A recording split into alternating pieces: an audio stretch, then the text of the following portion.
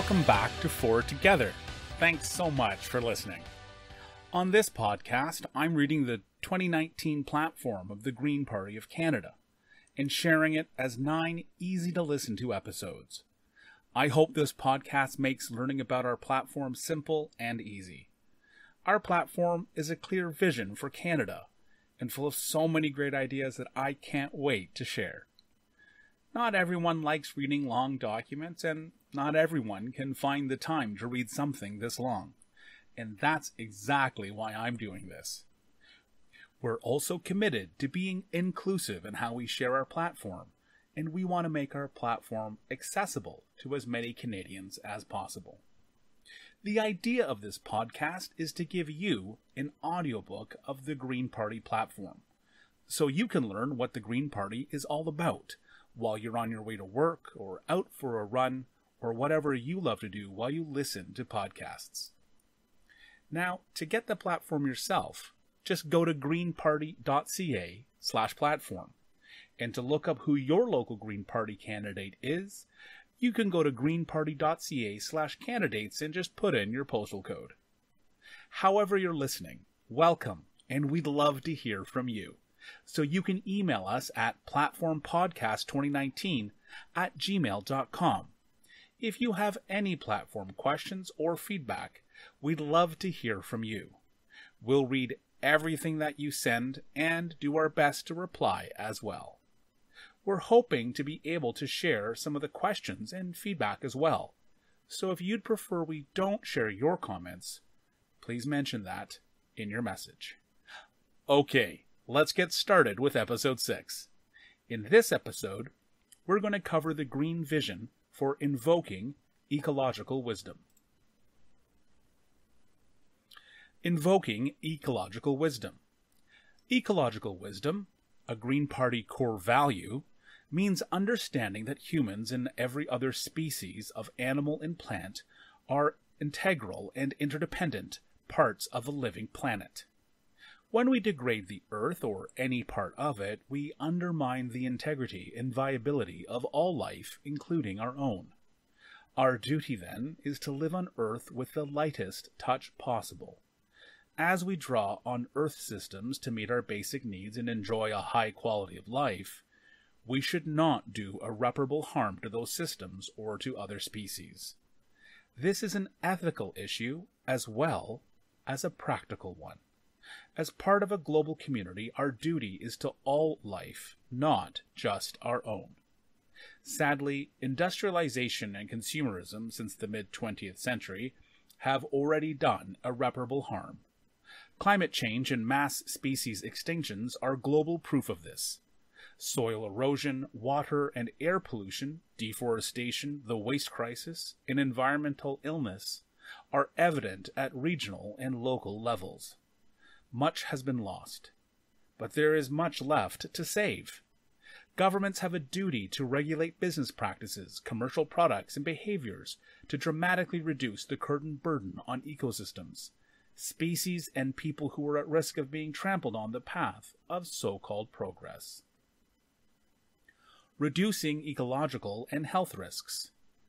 This part of the platform is labeled with 3 Sustainable Development Goals: good health and well-being, clean water and sanitation, decent work and economic growth. Hundreds of thousands of chemicals are in commercial use.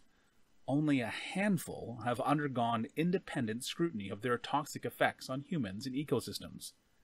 Tragically, we only discover after long exposure that some are unsafe, and by then the damage has been done. The regulatory system is always playing catch-up. Pollution and toxic chemicals pose serious health threats such as cancer, asthma, learning disabilities, and other chronic diseases, with marginalized populations often at greatest risk. The health impacts of exposure to toxic substances are estimated to cost our healthcare system tens of billions of dollars annually. A Green government will pass legislation to give Canadians the right to a healthy environment, promoting greater transparency in decision-making, public participation rights, and access to judicial review mechanisms. Set targets for reducing the use of pesticides in agriculture through programs to assist farmers in moving to organic and regenerative farming. Strengthen the Canadian Environmental Protection Act, CEPA, to limit the approval and use of toxic chemicals that affect our health and environment. Regulate microfibers as a toxic substance under CEPA. Invoke the precautionary principle in making decisions about approvals of products, substances, projects, and processes where there is the potential for irreversible harm. If there is no scientific proof of safety, then approval will be withheld. Revive and expand the National Pesticides Monitoring and Surveillance Network. Create an adverse effects reporting database for doctors and emergency rooms to keep track of health impacts of pesticides and other chemicals. Ban neonicotinoid pesticides which kill bees and other pollinators, and support farmers in shifting to alternatives. Ban all forestry and cosmetic uses of glyphosate-based herbicides, as well as their use as a pre-harvest desiccant. Ban all toxic ingredients in personal care products. In collaboration with provinces, territories, municipal/local governments, and Indigenous peoples, develop a national water strategy to ensure safe drinking water for all Canadians. Moving towards zero waste. Set national targets to reduce the production of solid waste and work with provincial, territorial, and Indigenous governments to achieve those targets. Implement an extended producer responsibility program to hold manufacturers financially responsible for the waste associated with the production, distribution, packaging, and end of life of their products. Require an increasing percentage of recycled plastic feedstock in durable plastic products. Require all products to be fully recyclable using readily available processes. Phase out Canada's export of solid waste to other countries. If we produce it, we should manage it. A national plastic waste strategy. Plastics are the fastest growing component of the solid waste stream. Dalhousie University scientist Dr. Boris Worm says that close to 90% of seabirds have plastic in their guts. Production has increased from 2 million tons annually in 1950 to more than 300 million tons today. It is estimated that 80% of all the plastic that has ever been produced, 8.3 billion tons, is still around in landfills or in the environment. The problem of plastic pollution has now become so acute that the public is demanding that governments take action. A green government will work with provinces, territories, and Indigenous governments to develop and legislate a comprehensive national strategy on plastic pollution to be implemented over 10 years. In the meantime, establish a plastics life cycle advisory group, comprising representatives from all sectors in the life cycle of plastic products, scientists and federal and provincial government representatives to provide guidance and recommendations in establishing plastics biodegradability, recyclability, and sustainability standards. Adopt a precautionary approach to limit the production and use of persistent contaminants in plastic based on evolving research into the human health impacts of microfibers and other microplastics. In consultation with food distributors and sellers, set 2022 reusable and refillable packaging targets for supermarkets and other stores. By January 2022, ban the production, distribution, and sale of all unnecessary or non-essential petroleum-based single-use plastics, including carry-out and produce bags, balloons, straws, plates, cups, lids, cutlery, cotton buds, drink stirrers, cigarette filters, and plastic water bottles, which are less than 4 liters. Packaging, including multi-layer packaging, packaging straps, all multi-pack rings, takeaway packaging, and all expanded polystyrene, styrofoam, packaging, and all single-use plastics that are not easily recyclable or have additives that make them non-recyclable, including thermoset plastics. Extend the ban on microbeads to include household and industrial cleaning products. By 2021, require all new washing machines sold in Canada to have a removable, cleanable filter to capture microfibers that otherwise pass through water treatment plant filters and into water bodies.